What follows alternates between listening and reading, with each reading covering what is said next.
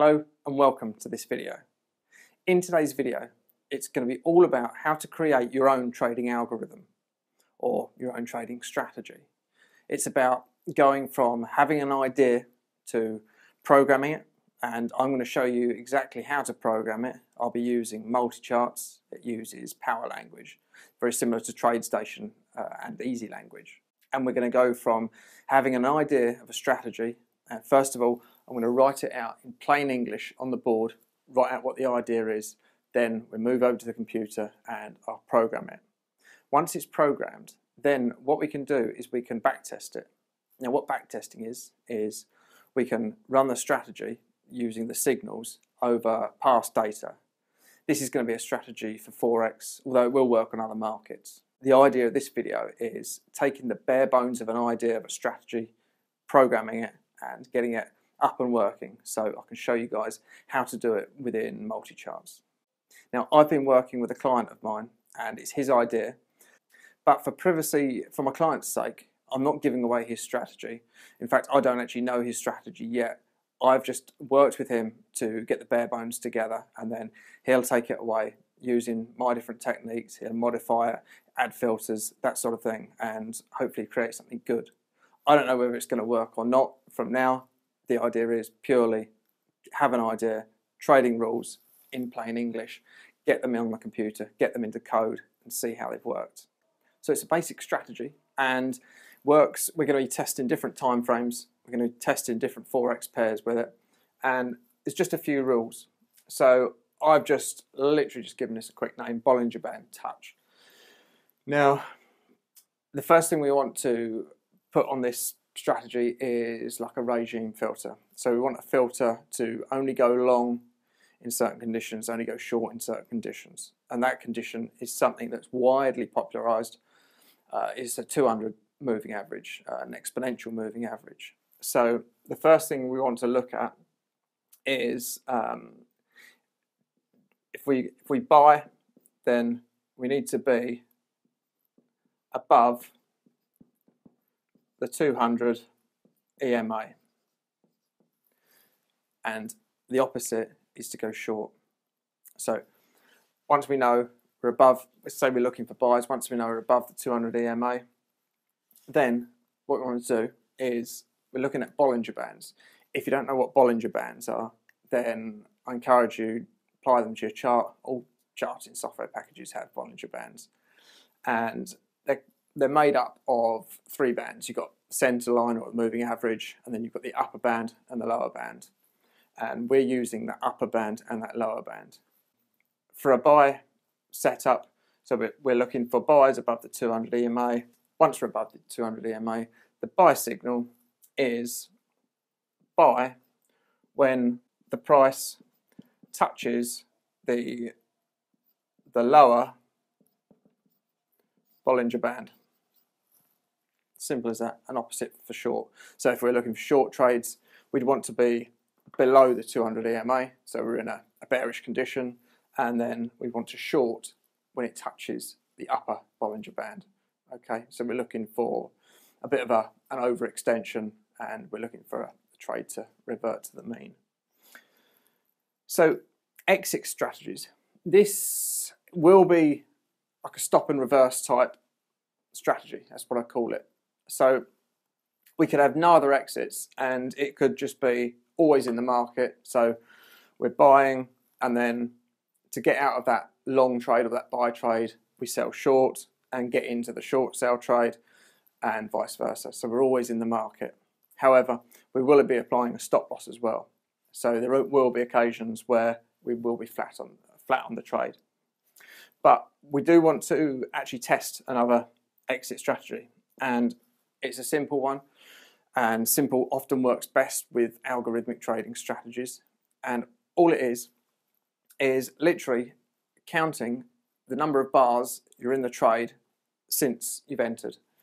So we'll call it bars in trade, but we'll see how that works out with the software. So I've mentioned that we're going to be testing different time frames. So if we're entering on 30-minute time frame and we want to be exiting the trade after 5 bars. It's literally 5 30-minute bars.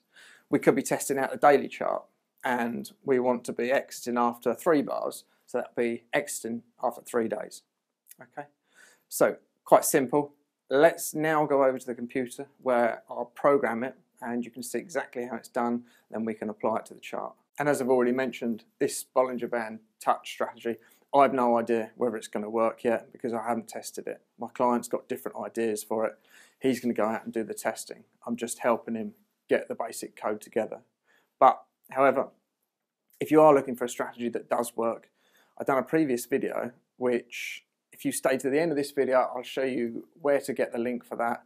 And it's a strategy that you can go out and use straight away. And I'll show you exactly how to program it, exactly how it works, and I'll show you the back test, and it's really pretty good. So hang around and I'll show you where to get that all for free. So now I'm in Multicharts and we're in the Power Language editor, which is the bit where we write the code, we do the programming, and I'm going to go through it step by step. So hopefully you can see how we do these things, how we get these strategies in the computer ready for testing or even trading automatically. Because once this is programmed and we can back test, decide whether we want to trade it or not, modify it, once we're happy, then we can switch on the computer and let it take the trades for us. It's just another beauty of algorithmic trading.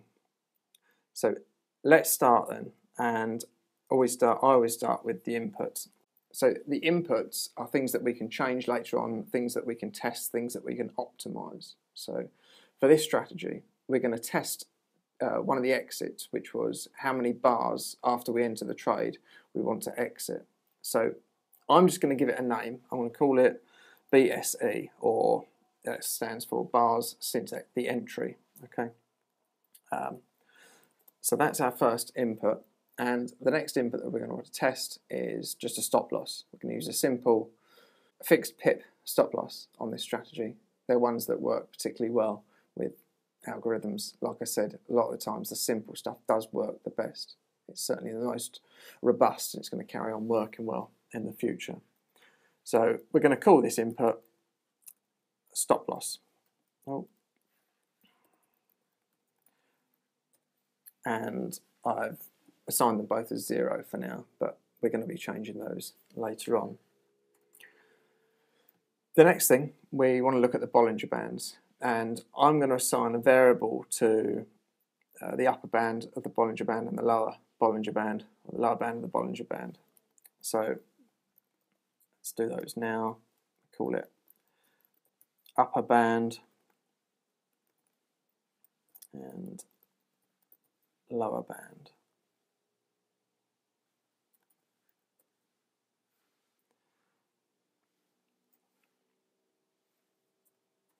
Now we need to tell Multicharts, tell the computer what these variables are, what they actually mean. So first of all, I'll say the upper band equals Bollinger Band,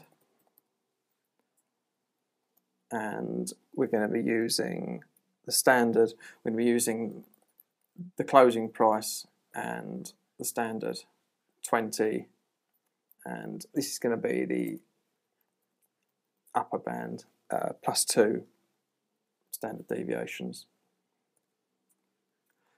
Lower band is going to be the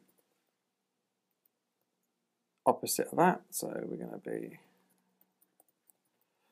Bollinger Band, still going to use the close 20, but we're going to be looking at minus 2. So that's told us what the Bollinger Bands are, and we've got our inputs. Now, if you remember, our rule were we only want to buy when we're above the 200 exponential moving average, and we only want to sell short when we're below the exponential moving average, 200 period.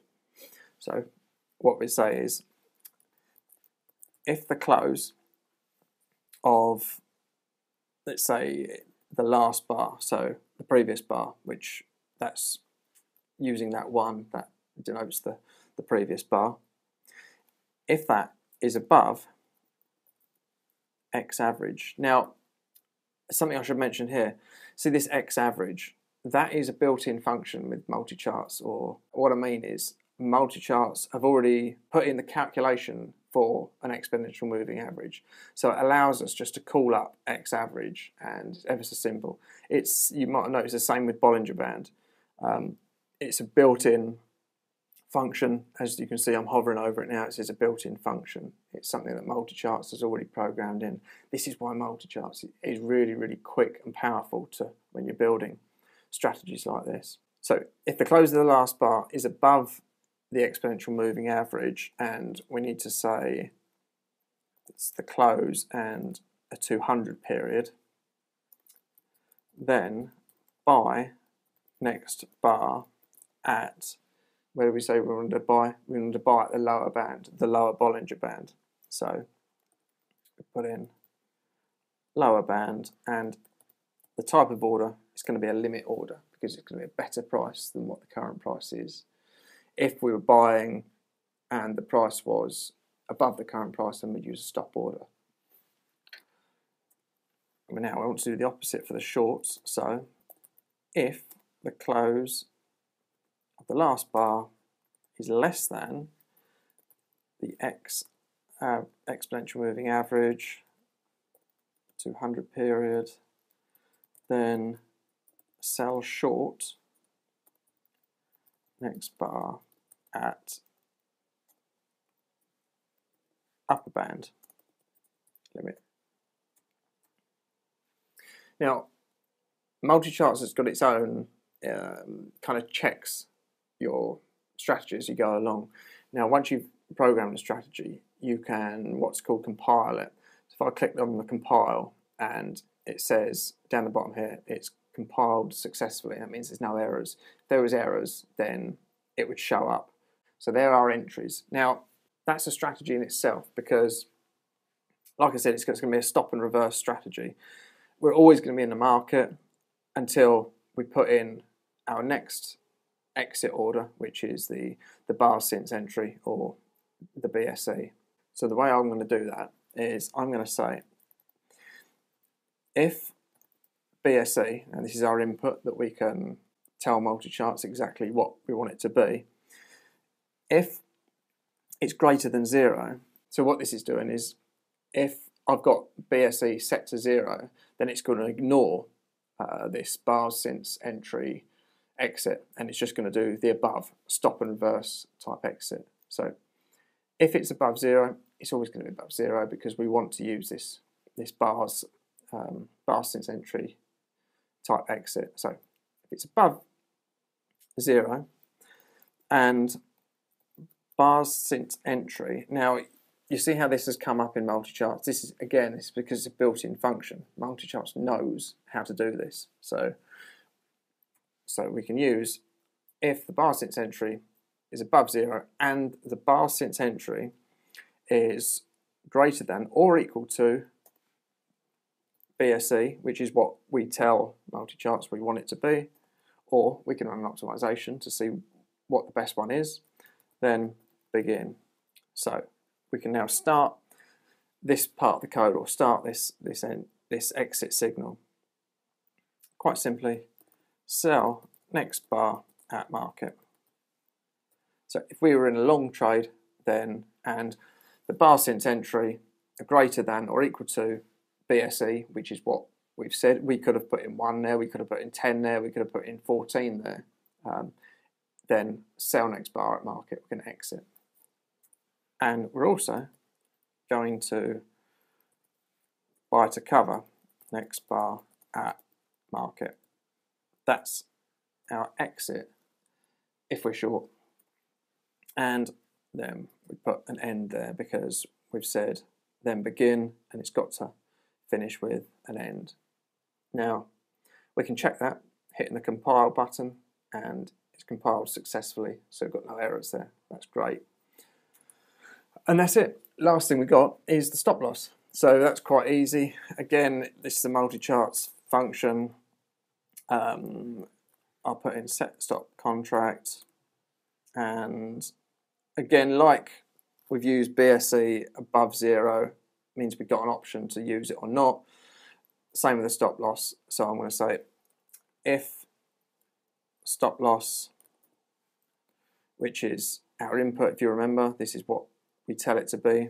If it's above 0, so if we leave stop loss as 0, we're not using a stop at all, but if it's anything above 0, then it's going to work. So if the stop loss is above 0, then set stop loss, and it's going to be the value of stop loss, which is our input. And let's compile it, and it's compiled successfully. So that's it. That's it. It's done. So just to recap, inputs, these are things that we can change in the code or optimize with the software. Variables, that's telling us what the upper band and the lower band of the Bollinger Band is. If the close of the last bar is above the exponential moving average or the 200 period moving average, then we can buy, and we want to be buying at the lower Bollinger Band. If the close of the last bar is below the 200 period moving average, then we want to be selling short at the upper band. And if BSC, whatever we state it as, is above 0 and bars since entry are greater than or equal to whatever we state it as, then begin, and there's our exits, and then set the stop loss. So let's go over to the chart. I've prepared this chart here. It's just a 60-minute chart of pound dollar, and you can see the red and the blue lines at the upper and the lower Bollinger Band. Let's apply this strategy. So we go insert study, find our study, which is this one, apply it, and there we go. So that's, if we zoom out, these are our trades, and so you bought at the lower band there, and the only thing we haven't got actually is the exponential moving average. So let's put an exponential moving average on there. So insert study, an indicator, moving average, exponential, inputs, length 200. I'm going to have to, we'll just change the colour of that exponential moving average because it's red at the moment, and that clashes with our lower Bollinger Band. So moving average style, let's make it white so we can see. So we can see here is a buy trade. Let's just turn that off. Here's a buy trade, bought at the lower band because the close of the previous bar was above this white line, and then we're above. We don't sell short here at the upper Bollinger Band because we're above the 200 period moving average. However, the price comes down and we're below, so we're short there. So we can see that the strategy is working. The only thing we haven't done is switched on our bars since entry exit. So let's, all we do is we adjust this BSC. So let's say we want to use 6 bars. So after 6 bars, we can exit the trade. And there you go. Way more trades as you'd expect, because I'll zoom in. Bought, wait 6 bars, exit. Next buy signal, wait 6 bars, exit. Short trade, wait 6 bars, exit. And it's that simple. Well, I hope you found that useful and not too overwhelming or too complicated. It's pretty straightforward once you get used to it. So the idea, again, the video, taking a simple idea and then we're going to build on it, but simple idea, get it into Multicharts so we can backtest it and improve it, see what it does on different markets, different time frames. Then once we've found something that works and we're quite happy with, then we can switch it on and we can trade it automatically. Like I said, I don't know how that strategy works. I haven't even tested it yet. But if you want a strategy that does work, and I'll show you exactly how to code that too, I'll link the video up somewhere. I'll also put it in the description down below. So I hope you found that useful. If you've got any questions, then please ask. If you liked it, please give me a thumbs up, because that always helps. And you can always email me, jared@thetransparenttrader.com. go over to the blog. Always loads of good stuff going on over there. So until the next one, this is Jared Goodwin, and thank you.